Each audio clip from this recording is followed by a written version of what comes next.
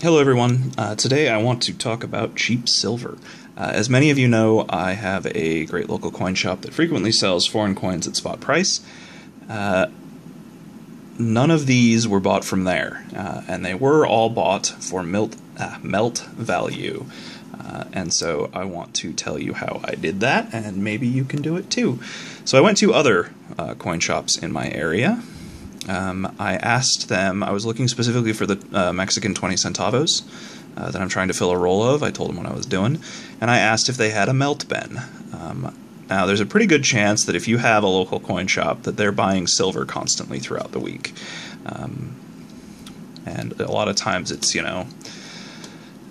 jewelry, chains, silverware, coins with holes punched in them, stuff that they wouldn't, put in a flip and sell. There's also more than likely going to be a nice big pile of foreign silver coins that aren't really worth them grading and putting out.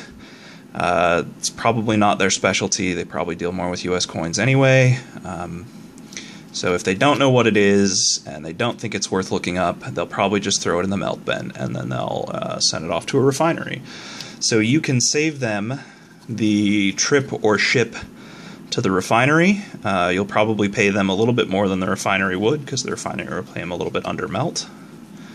But it does help to have something specific that you're looking for. In my case, it was the 20 centavos, and I just walked in and asked them if they had a melt bin I could look through, and they did. And then I found a bunch of coins in there, and I looked up the actual silver weight for all the coins, and they charged me melt, and this is about 6 or so ounces worth of silver bought for melt value,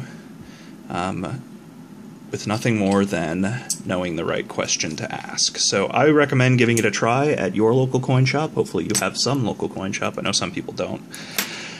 But if you do, it's worth a try to ask. And while I just show off some of these, I'm going to do a couple shout-outs. The first one is for Coins Unwrapped. He has reached 500 subscribers. He's one of the really great guys who makes a very significant effort to help out new stackers and new YouTube channelers. He's a great guy. Congratulations on 500. I hope the contest goes amazingly, and I would like to enter. And then the next one is for Deep Digger Duo. They hit 100 recently. They are, as you can probably guess from the name, metal detectors, but they have a pretty great metal detecting video up, which is the video to respond to. So I'll have links to both of them in the comments. I will also have a link, if you don't have Ebates, to Ebates. It will be through my referral, because I've never actually referraled anybody before through Ebates. Toss that one.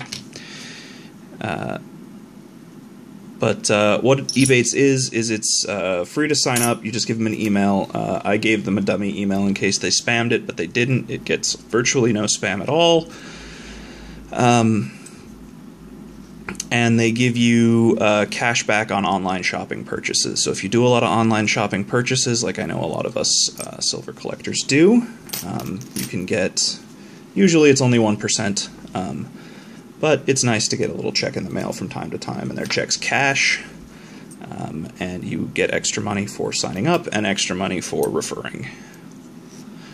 And then the very last thing I'll say, because I'm getting towards the end of this, on this subject, is one last shout out for CoinKeeper, who is still working towards 2,000.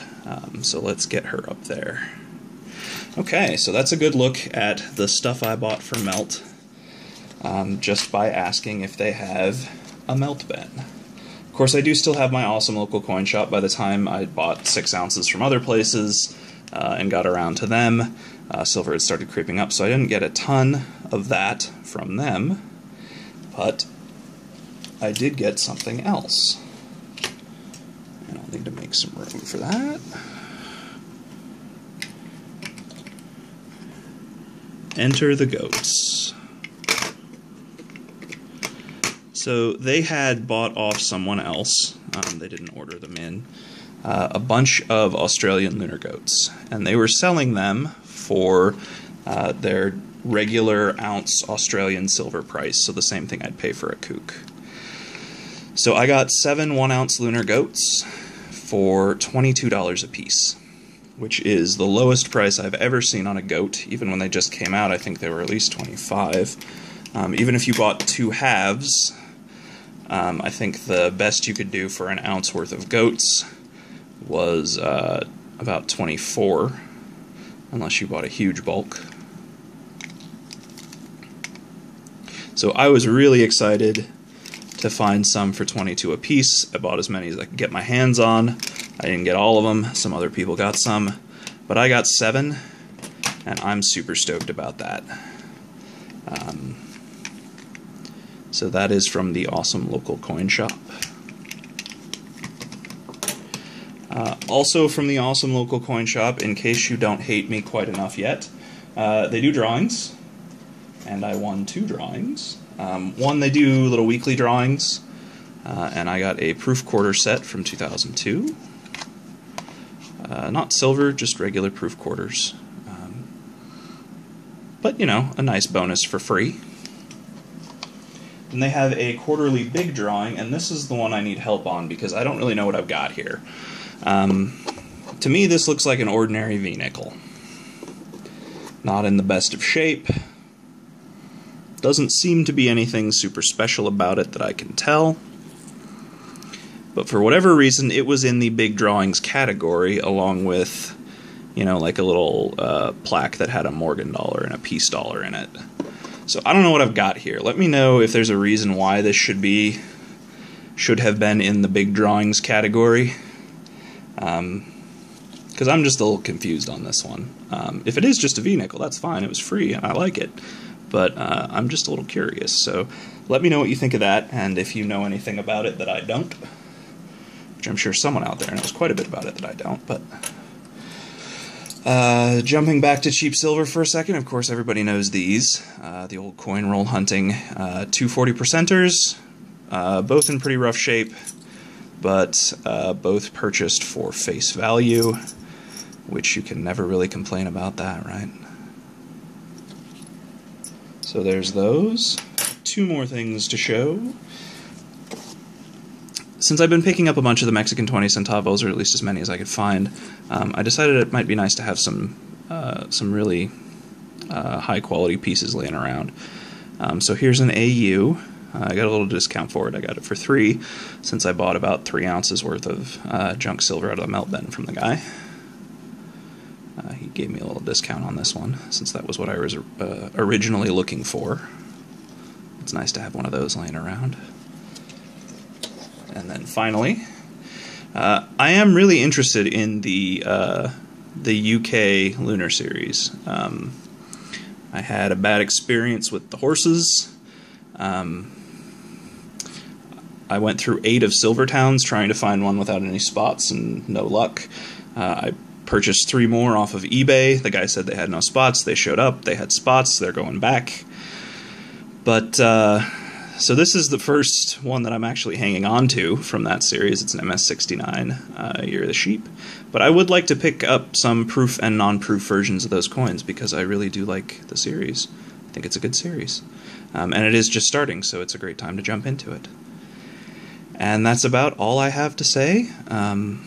If anybody has a proof sheep, let me know if it suffers from the spotting issue that the horses had. Or if anybody has an idea on how to get an unspotted horse, I'd appreciate that one too for the proofs. But I am keeping an eye out for these, both proof and non-proof, at good prices, because I would like to collect at least a few pieces, one to keep, few to sell, from that whole series. And that's about all I have to say, everyone.